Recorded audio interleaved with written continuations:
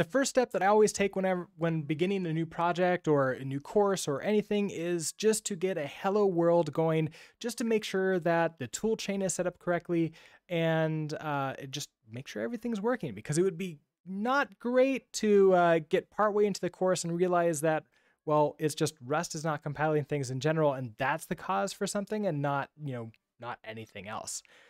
So to show you what I'm using, I am using the latest version of Rust available as of March 2022, which is Rust version 1.59.0.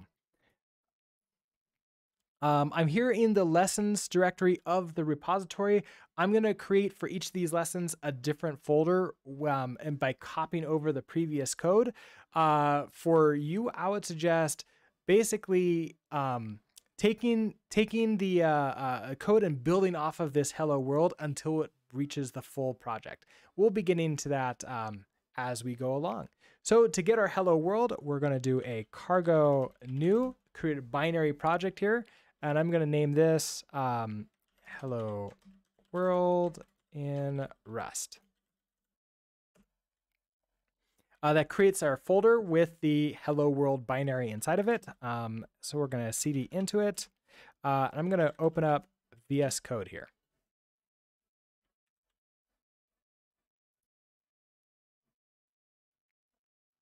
Right away, we're just given the very basic hello world.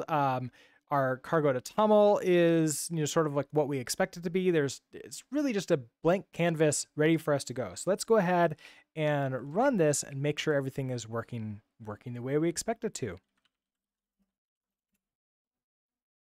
And it does. We get our hello world. So now we're ready for the next stage where we're going to do our hello world in Yew. I'll see you then.